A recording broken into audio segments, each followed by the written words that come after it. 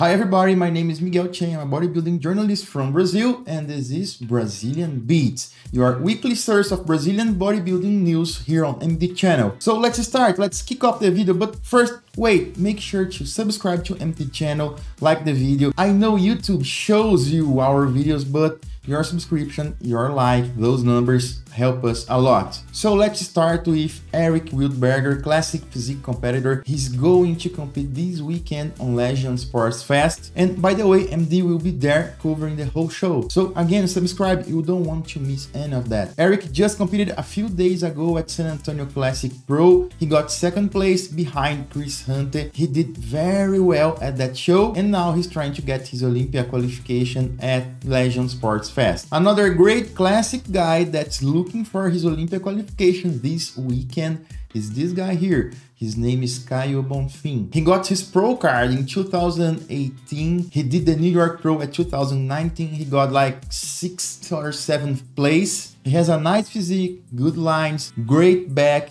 He's dealing with minor injuries on his leg, so he's trying to get his leg size back, and he's going to Argentina to compete that at a Classic Physique Pro show. And we have another guy going to Argentina to compete in this very same show. He's a Classic Physique competitor too. His name is Felipe Marins. He did very well at Brazil Expo Super Show in June, but he was way off at the Olympia Brazil Classic Pro show. He was out of top 10, and now he's trying to get his revenge, his redemption at Argentina Pro Show, and who knows, maybe he can win this show. He's a smaller classic physique. He has several pounds to reach his weight limit yet, so his focus should be getting there the driest, the leanest he can. As I said, he tried to get to his last show a little fuller. He tried to give up some conditioning in favor of getting on stage a little fuller, a little bigger. That didn't work for him, and now he's back to his original plan,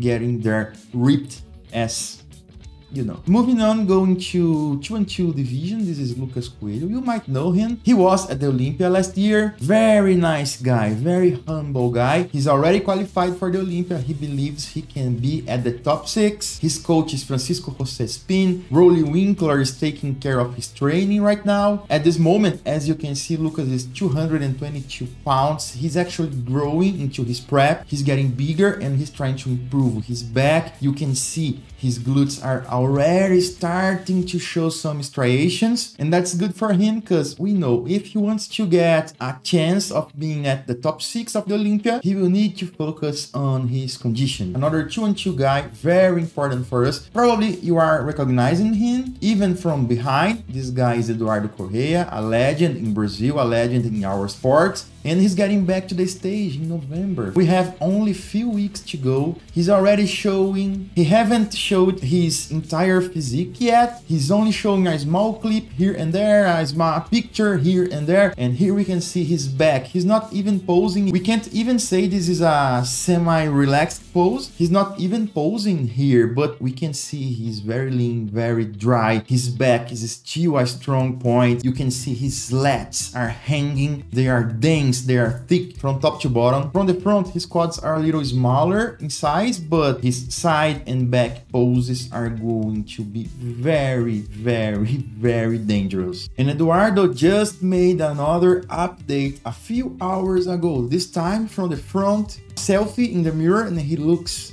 ripped. I like his abs. He seems to be so tight, and we know how hard it is. Correa has been competing for quite some time at this point.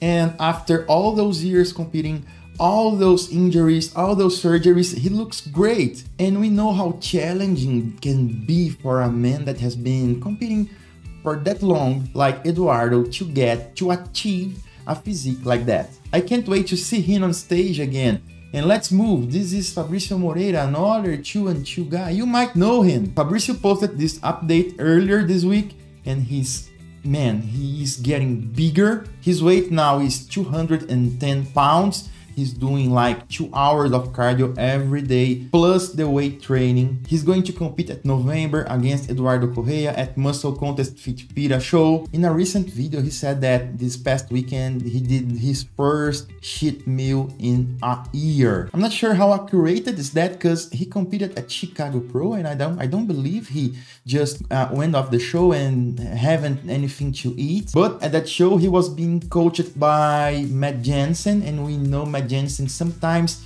he can hold the guys and keep them eating clean foods. Now Fabricio Moreira is working with this guy, Fabricio Pacholok, and this past weekend he had one cookie. One cookie, really? That's good for you? Anyway, his goal is to reach a condition somewhat like this one. This show was Portugal Pro 2021. He got 3rd place here. He was ripped. The image just don't do justice. In this show, he was just a little under 200 pounds, and this is his goal for his next show. Let's talk about open division now. William Martins, our beast. He's going to compete at this weekend at the Tsunami Pro in Italy. This clip was posted a few days ago. His back is improving a lot. From the front, he doesn't have the best structure. His waist is a little wide, but he's working on that. But he's almost unbeatable from the side poses, and he's working very hard on his back poses.